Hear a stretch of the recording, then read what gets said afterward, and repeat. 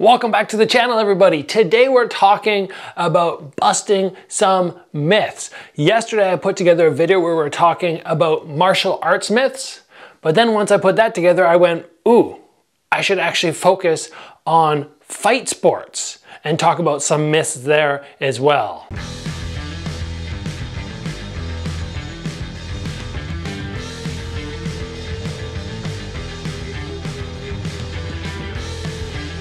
So as I already mentioned, yesterday I put out a video where we were talking about martial arts myths.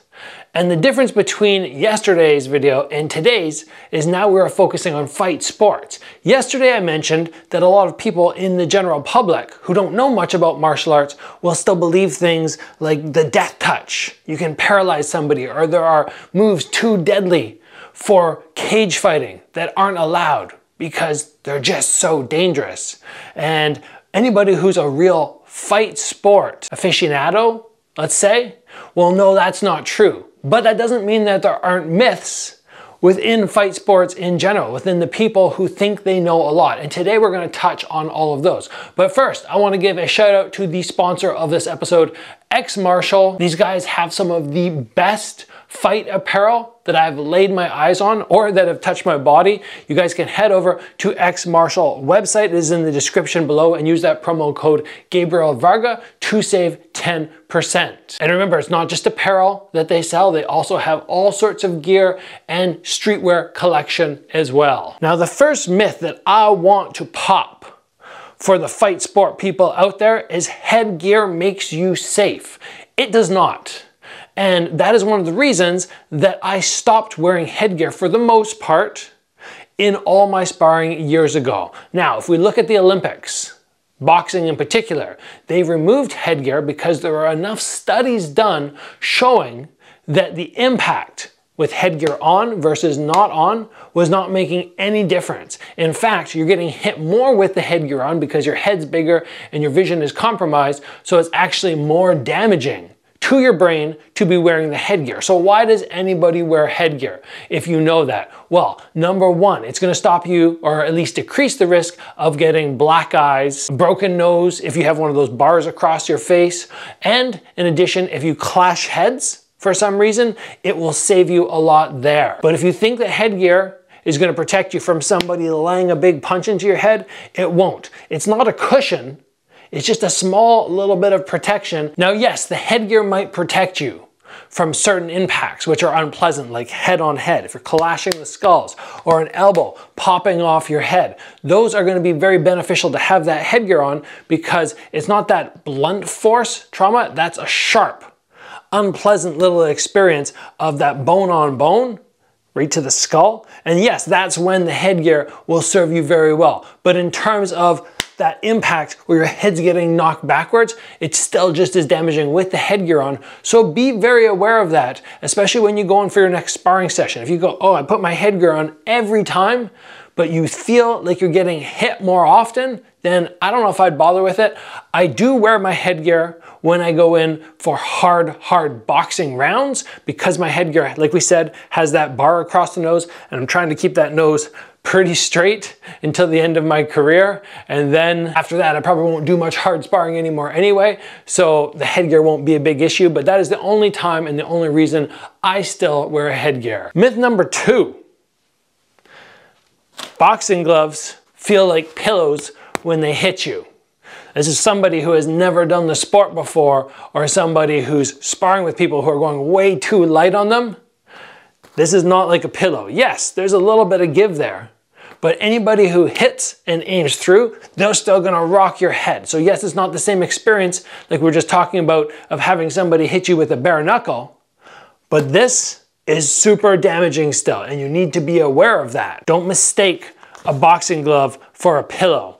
They are, sure, much more pleasant than getting hit with a bare knuckle or an MMA glove, which is so darn thin, but you can still take so much impact with those gloves on. Myth number three, low kicks don't hurt at all, and you don't need to bother checking them. A couple years ago, I heard a ref who had just scored, I think it was a UFC bout, and one guy was getting mashed up with the low kicks.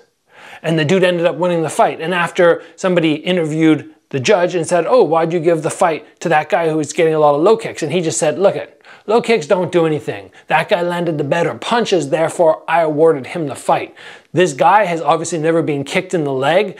If anybody here has taken a shin to the thigh, you know it's like somebody winding up with a baseball bat and going right for the muscle. It is excruciating, it can be debilitating, and it's something you definitely want to learn to check or start conditioning up that thigh so that when you do take impact, it's not as traumatic as it might be. The next myth that I want to get out of this, like I want to eliminate it entirely, is if I didn't get knocked down, I didn't get a concussion.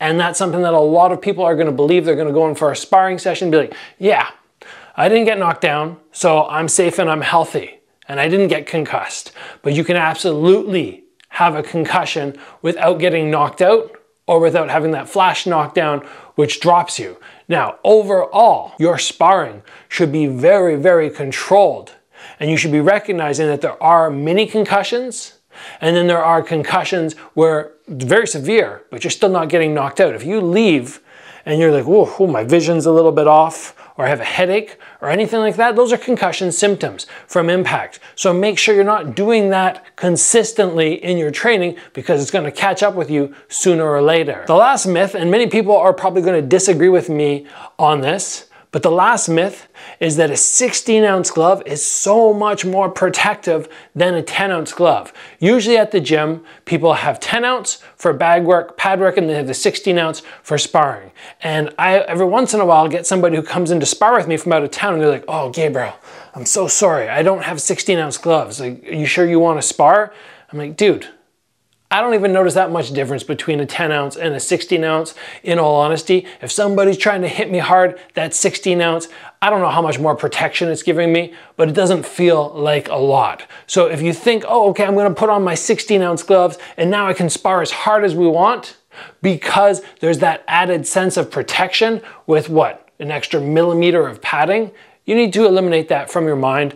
I prefer personally to go with smaller gloves in sparring, 10, 12-ounce, go fast, but pull shots. Because like we already said, concussions can happen even if you're not getting knocked down.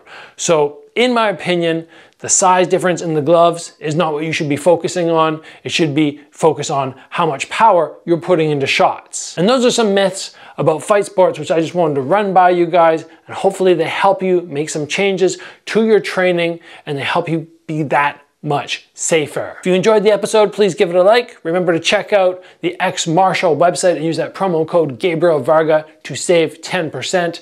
As always, guys, train hard. I'll see you back here soon for another episode.